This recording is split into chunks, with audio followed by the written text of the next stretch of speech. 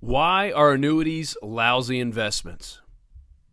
There has been a lot of talk out on the web and even from many financial advisors who discuss annuities as investments.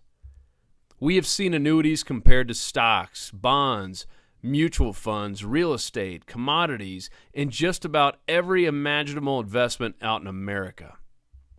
Do you know why annuities should never be compared to any of these investments? Better yet, do you know why annuities are lousy investments? It's pretty simple, really.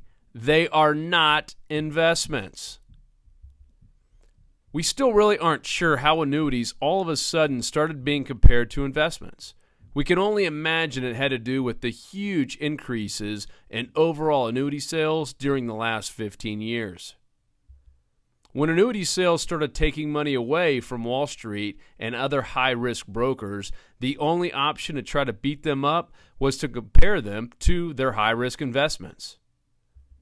So if annuities aren't investments, just what are they? Annuities are simply insurance. In this case, insurance on your retirement. Insurance against running out of money in retirement. In particular, insurance against loss of lifetime income. We were all told as adults to insure our cars, our homes, our lives, our spouses' lives, and anything else that we care about. So why in the world doesn't it make sense to insure your retirement? However, just like some people can self-insure and some don't have enough assets to even afford insurance on the things that they cherish, insuring your retirement with annuities is not for everyone. In fact, an annuity can be a lousy type of insurance, just as it can be the best thing that has ever happened in your family's retirement.